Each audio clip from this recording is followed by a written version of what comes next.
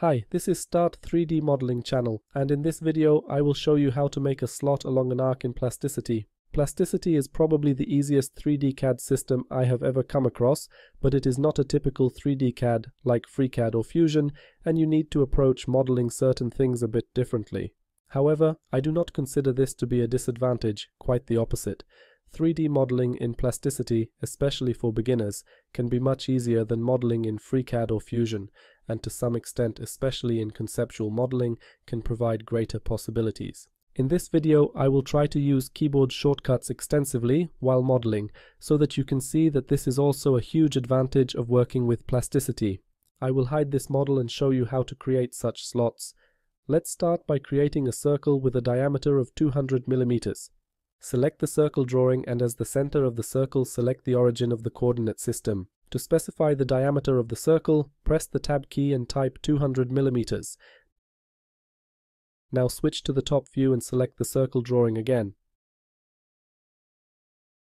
As the center of the circle, select the origin of the coordinate system, and as the diameter of the circle, enter 15 millimeters. Then activate the Geometry Move command, that is, press the G key on the keyboard and move this circle by 70 millimeters along the x-axis, that is, press the X key and type 70.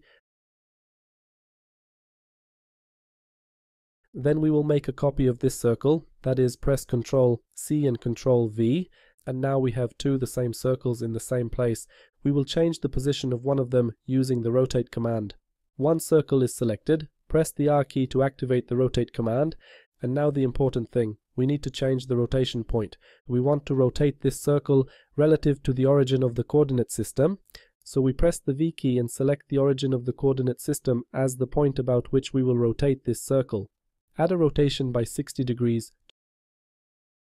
Just enter this value here.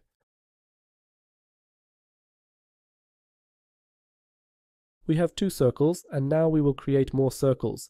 Select Draw a Circle. As the center of the circle, select the point of the origin of the coordinate system, and now, as the second point, simply select a point on the small circle, on one or the other. Similarly, draw the second circle,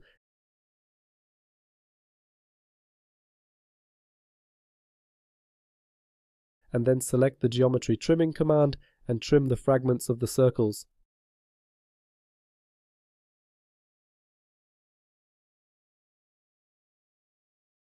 And that's how we created such a slot, easily, quickly, and most importantly, precisely. Now, based on this sketch, we will create a solid.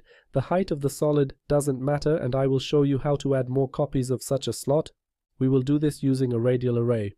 Of course, we could have made copies of the slot at the sketch stage, but we will do it at this stage because I want to show you that the radial array also works based on the faces of the solid.